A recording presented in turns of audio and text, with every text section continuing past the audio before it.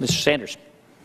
Thank you, Mr. Chairman, and thank you, Dr. Elmendorf, for being here. Dr. Elmendorf, I thought your presentation was very, very strong and interesting, except you, I think, kind of left out some very important facts of contemporary America. And I'm going to tell you what I think, and you tell me if you agree or if I'm wrong. One of the difficult jobs that this committee has is not only trying to come up with a budget, which is hard, but also within the budget deal with priorities. You know, when you spend money, when you cut money, it impacts real human beings.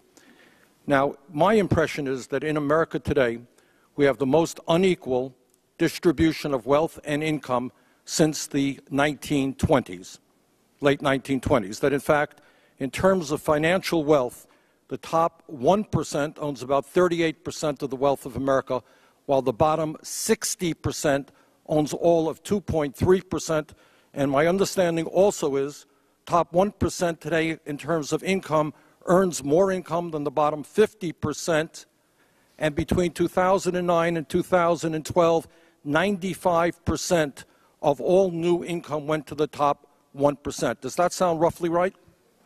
So, Senator, it sounds roughly right. We have not done analysis ourselves through 2012 nor back to the 1920s, and I'm not an expert on that other work. But you are certainly right that the distribution of income and wealth in this country is much more uneven now than it has been in decades. All right, and I say that because as we go forward in terms of our priority, and some folks want to cut Social Security, Medicare, and Medicaid, and programs for low-income people, we also have to recognize, correct me if I'm wrong here, that we have more people living in poverty today than any time in American history, 46.5 million people. Is that right? Well, as you know, Senator, the calculation of poverty rates is a complicated business. The standard series, as you know, actually excludes many of the benefits that the federal government provides to low-income people. So I'm just not familiar with what the... Let me ask you this also, and I think this is an important point. Again, it's important to understand the past as we go forward. Your chart that you gave us tells us that up until 2001, I think 98, 99, 2000, 2001, we actually had a surplus. We had a surplus.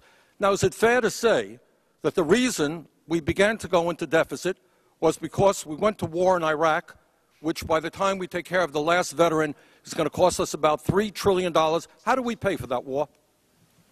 So, Senator, as you know, Congress cut taxes and then spent significant... You mean in the middle of a war, overseas. you're not suggesting that in the middle of a war which costs $3 trillion, Congress actually cut taxes for the rich? You're not suggesting that, are you? Bernie, Senator, the Congress cut taxes for a lot of people, and the Congress spent a lot of money fighting overseas. Point being, the reason we're in a deficit today is 2 unpaid wars, a Medicare Part D program unpaid for, large tax breaks, $1 trillion of which went to the wealthy. And I only say that is that as we go forward to figure out where we want to be as priorities, you got to remember that fact as well. Thank you, Mr. Chairman. You got it. So let's go with Senator Johnson. Mr. Chairman, may I just... Go ahead. My only response to you, Senator, would be to note that we released a study earlier this week of the distribution of federal spending and taxes. This is for 2006, which were the latest full set of data that we could collect.